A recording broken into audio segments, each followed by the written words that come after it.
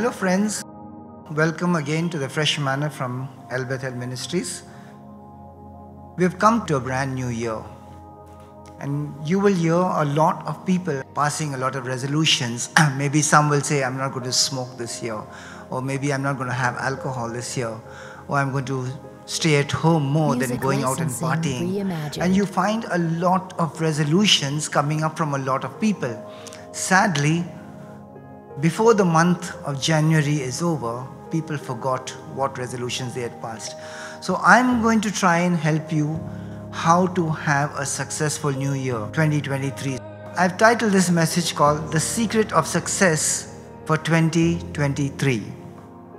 In Proverbs chapter 29 and verse 18, it says, where there is no vision, people perish, but he that keepeth the law, happy is he.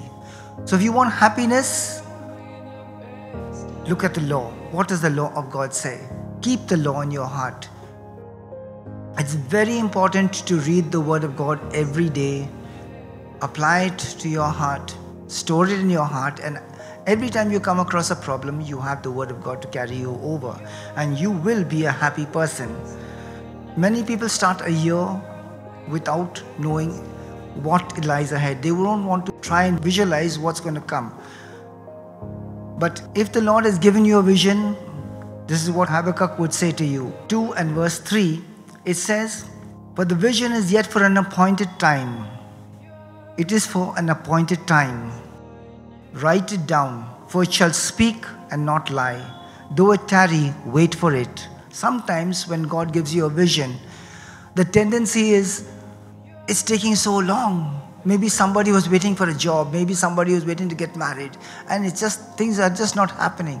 God would say to you, wait. It's for an appointed time.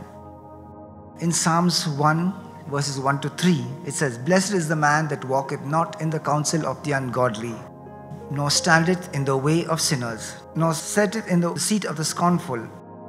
But his delight is in the law of the Lord, and in his law doth he meditate night and day.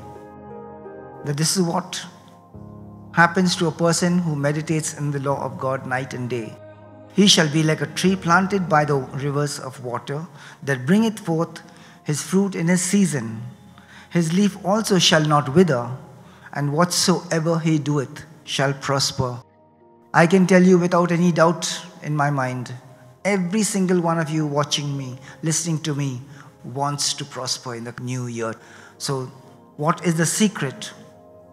Pay attention to the word of God. Store it deep in your heart. Seek God for a vision for the year ahead. And you will have a happy new year 2023. Father, we thank you for your word. And we ask you, Lord, that you will take your word and make it very real. Father, we pray that you will teach us the art of how to store your word in our hearts.